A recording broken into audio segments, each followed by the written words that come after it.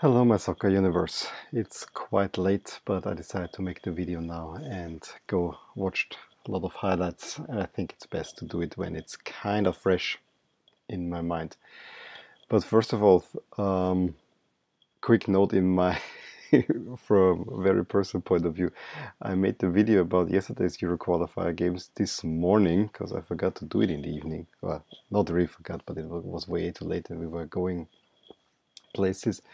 Made it rather quickly.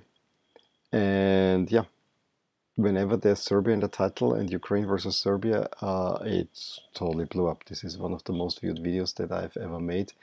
And it bugs me because we were gone. I could not finish the editing job. So on the end screen, I couldn't put the links as I wanted to because I didn't expect so many viewers. But I'm very happy about that.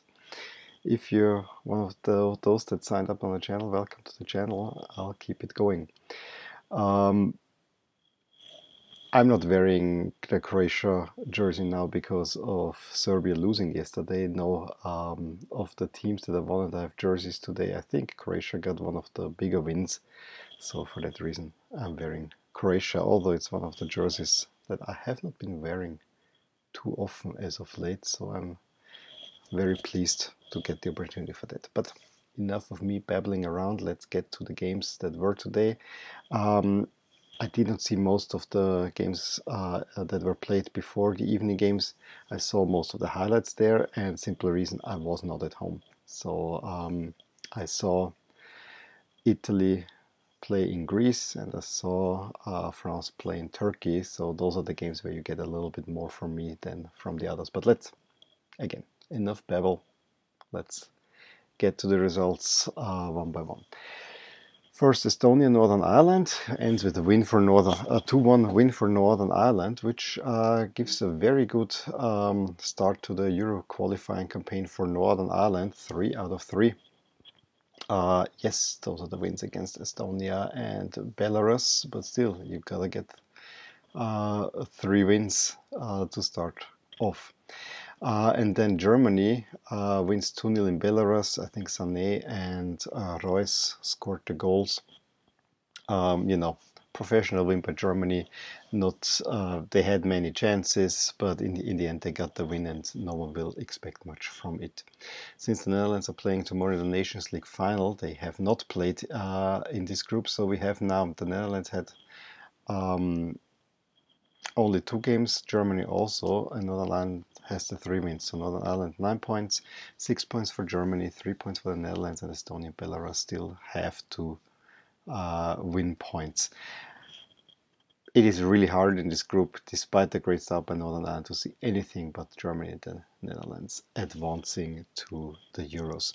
And at least for the Netherlands, I can say even if they wouldn't, they still would have a playoff. But again, the only loss of the Netherlands was in a great match against Germany, and they beat Belarus comfortably. Then we'll get to the next group, which is Group E, and there we had, I think the big match in that one is clearly Croatia versus Wales. Not Croatia already in a little bit of trouble since they lost to Hungary away from home, so it was basically you gotta take this match. And Croatia was the more initiative team and had Ivan Perisic in great form. The first goal for Croatia came after cross by Perisic, who would have met a Croatian striker ready to put it in, but at first hit James Lawrence and he made an own goal. Perisic then in the second half made it 2-0, and I gotta say the defending on the Welsh side was not very great. I think Croatia probably could have made 3 as well. I also want to note the many yellow cards that Croatia got, which is a little bit of a surprise to me. Also has to be said, I didn't like that Croatia is playing at home in their dark jerseys and Wales is playing in their red ones. I know Wales has a white away jersey, and that with the red and white checkers does not work well. I still would wish that, then make a third jersey or pull out the old dark jersey that you had. I think if you're playing at home, you should play in your first jerseys. I just gotta say it that way. I feel relatively strongly about that one. The other game in this group was Hungary winning 3-1 at Azerbaijan. So this puts Hungary not really in control of that group, but Hungary looks quite strong with 6 out of 3, same as Croatia. And thanks to the head-to-head, Hungary takes top spot. Wales 3 points, Slovakia 3 points, Azerbaijan 0. I still think it could be a tight group. I would expect Croatia to win it, but between Hungary, Wales, and Slovakia, anything is possible. I would give, of course, a slight edge to Wales, thanks to the golfer Gareth Bale. But that's basically the only reason why I would give a slight advantage to Wales. Then we get to the next group, where we had Iceland beating Albania. The group, of course, is Group H. Iceland beating Albania 1-0. Very well-deserved result for Iceland. I saw highlights. Iceland basically had lots of control on that one and gets, in a way, back to winning ways. I mean, you know, the Nations League didn't go that well. They already have a win. Now they have another one against Albania. I think they beat Andorra. So Albania slightly up. Moldova beats Andorra 1-0, and then the result of the evening, and I watched the second half because I couldn't believe when I saw it at halftime. Switched right over from the other match. Italy at Greece. Turkey beat France 2-0. The world champions are, I don't want to say dethroned because it's only the second loss, but it's still a remarkable result. And it is down to mostly Turkish tactics that really kept France at bay. And I have the feeling that ever since France won the World Cup, they are a little bit like a diva. They show up when they want to, but if it's the wrong time, they are absolutely a no-show. And so it proved today. They were playing with the first-string squad. I mean, yes, Kanté was not in there, but if you look at the lineup, there was Mbappé in there, there was Griezmann in there, there was Pogba in there. Really, everyone that you would expect, and they didn't get anything done against Turkey. When I watched the second half, it was already 2-0. The first goal after a nice free kick through Ka Ayan. Coming free kick from the left attacking side, going to right, goes to the center, and Ayhan puts it in. And then shortly thereafter, 10 minutes, Cengiz Ünder makes it 2-0. Also a nice attacking move where he had a great finish. Turkey in the second half especially should have made it 3. There was two scenes in the 54th and 55th where they were saved by Igor Lloris. First one, I think he has to make a second one. Yeah, there were two Turkish defenders after corner, attackers, not defenders, at the far posts, ready to head it in, and he was just standing there. There wasn't much coming from France. I thought they started out the half very well. Even got a little bit of danger in, especially with Coman coming in.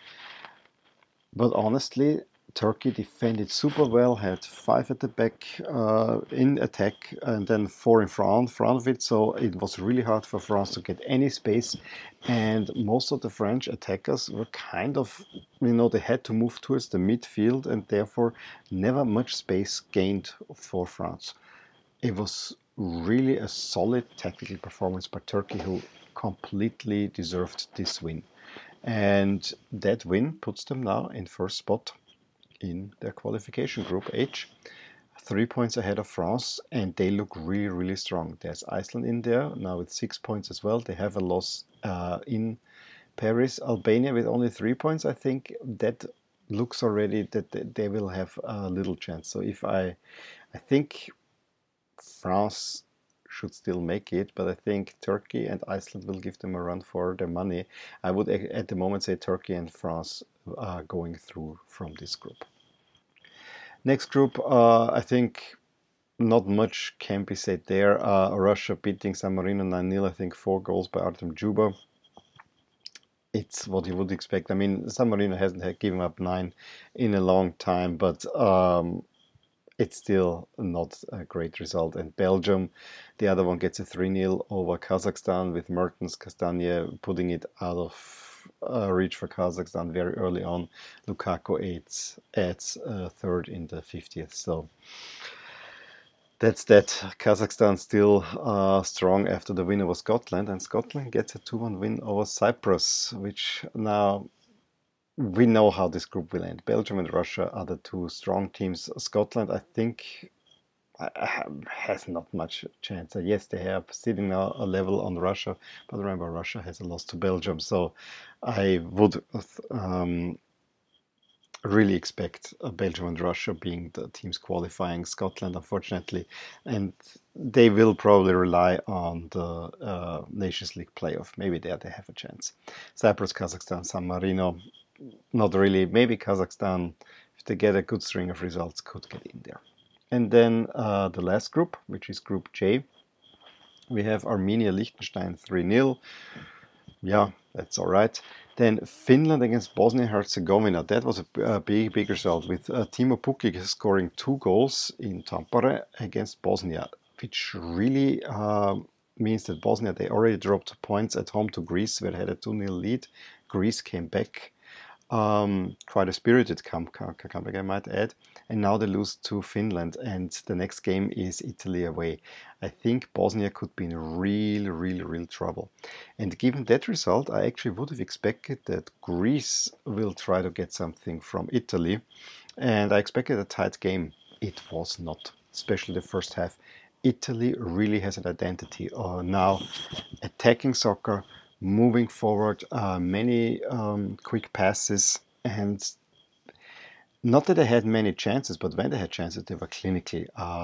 Barella, after a wonderful move over Belotti, who had actually 3 options in the box to play it, and he chose Barella, which was probably the best one, made it 1-0 with the first real chance for Italy in the 23rd. But at that point, Italy had already so dominated and played circles around the Greeks, which was surprising to me in a way, that the lead was thoroughly deserved. Insigne then with a really nice move. That was actually the first time that Greece really was in their attacking half, and Italy coming right back, getting a throw in, and Insigne gets past the player, and then the defenders are kind of thinking that he is of no danger and he can put it wherever where he likes it most, in the far corner, and no chance in the 30th. And then after corner, Leonardo Bonucci makes it 3-0 in the 33rd. Within 10 minutes, Italy kills off the game, and totally deserved it. There was another chance for Barella. They could have made it 4-0. So yeah, Greece looked not good. Absolutely not good. But I'm not sure. Italy really played well. Italy, as I said, has a certain identity to them now, that is kind of attacking. Not if I make a goal, I sit back. No, they went out and attacked more. And it's actually quite an exciting Italy squad to see. It angers me even more than that they missed the World Cup, because they have good players. They just had a horrible coaching team that completely mismanaged the World Cup qualifying campaign. Coming off of a very positive Euros, where they had another good coach in Conte, Ventura, really, I think one can safely say one of the worst coaching decisions Italy ever had. When we look at the group, Italy in full control. I mean, they have even the win over Finland. Finland 6 points, sits on the qualification spot that Greece desperately needs. Greece has a really tough time getting into the playoffs. I went through a few situations and I barely see Greece making it into the playoff spots. So Greece would need to make a second spot, but yeah, Finland looks good, and Finland has been actually quite sensational over the last few games. Bosnia is in dire straits, I have to say. I think Bosnia really looks bad, especially if they now have to play Italy. Armenia, Liechtenstein are the also rans. I think this is a tight group. Italy should qualify safely, but Finland, Greece, Bosnia should be close together. But Bosnia has having bad string of results, so maybe it's between Finland and Greece. Let's see. Well, those are today's games. Let me know what you watched, what you thought about these games. Give me a thumbs up if you enjoyed this video. Subscribe to my channel if you want to see more of these, and I will talk to you soon. Bye. Hey there, I really hope you enjoyed this video. And if you did, here are some videos and playlists that might be of interest to you too. Also, please consider subscribing to my channel, as it will give you all the updates on my channel, all things My Soccer Universe. And with that, I want to wish you a wonderful day.